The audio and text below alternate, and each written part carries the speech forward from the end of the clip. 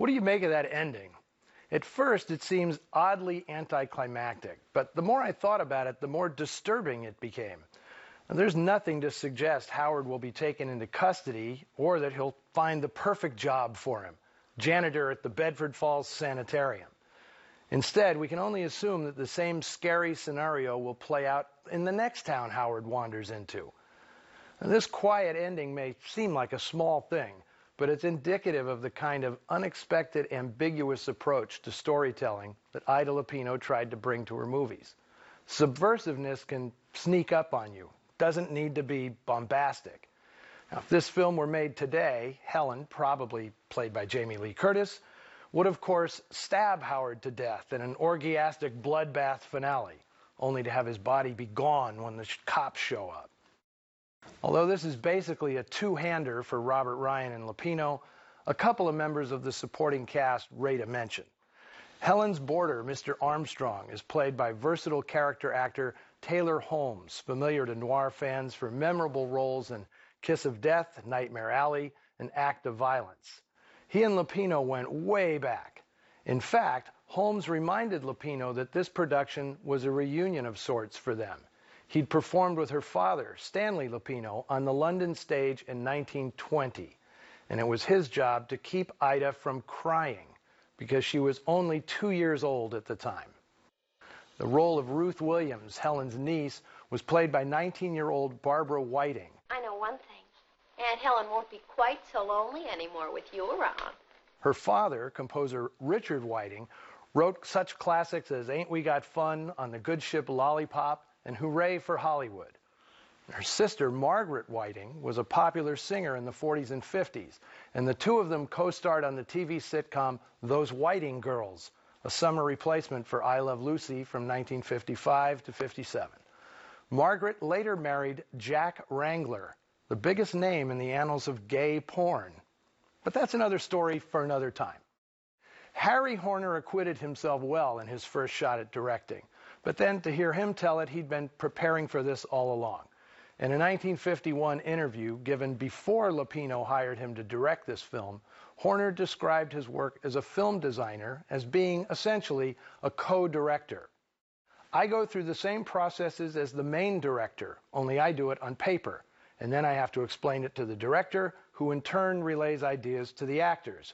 If I'm the director myself, it just eliminates an extra party in the transaction and makes it all so much simpler. Now, it probably helped to have a lead actress who was a pretty good director herself.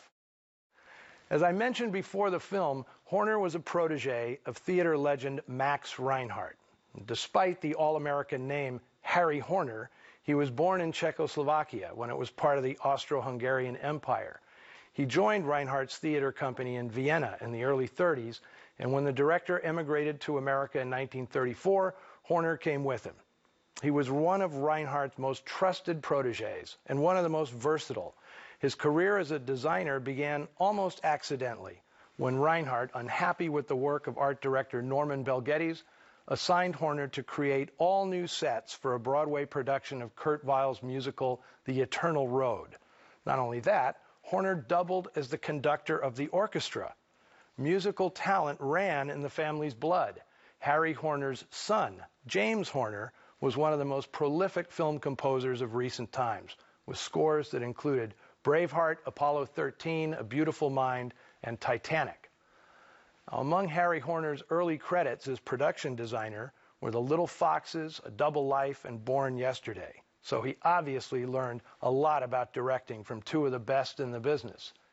His own directing career was confined to the 1950s and featured a couple of other noirs, 1953's Vicky, a low-contrast remake of the 1941 Fox film I Wake Up Screaming, and the intriguing and hard-to-find A Life in the Balance, a U.S.-Mexico co-production from 1955 that starred Ricardo Montalban, Anne Bancroft, and Lee Marvin. It's based on a novella by Georges Simenon, and Horner co-directed it with Rafael Portillo. Although Horner never directed a feature after 1956, he was far from finished creatively. He returned to production design and won a second Oscar for 1961's The Hustler. After that, he worked on an eclectic array of pictures, including They shoot horses, don't they? Up the sandbox, Harry and Walter go to New York, and Walter Hill's existential neo-noir, The Driver. Horner had this to say about current trends in movies. There's a big movement toward the spectacle. It's a bad move and should be counteracted. The movies are going all out and trying to fill big screens with mass movement. Eventually, they'll get back to people and simple emotion again. He said that in 1954. Harry Horner died in 1994, but I wonder what he'd make of the mass movement on movie screens today. Always check in with us on the Noir Alley Facebook page and Twitter feed, and please, during this festive week, refrain from killing any spouses, loved ones, or family members during holiday celebrations. Speaking of which, next week we'll ring in the new year by visiting Ground Zero in the film noir movement. Be here when I present the most influential noir of them all, Double Indemnity. Feliz Navidad.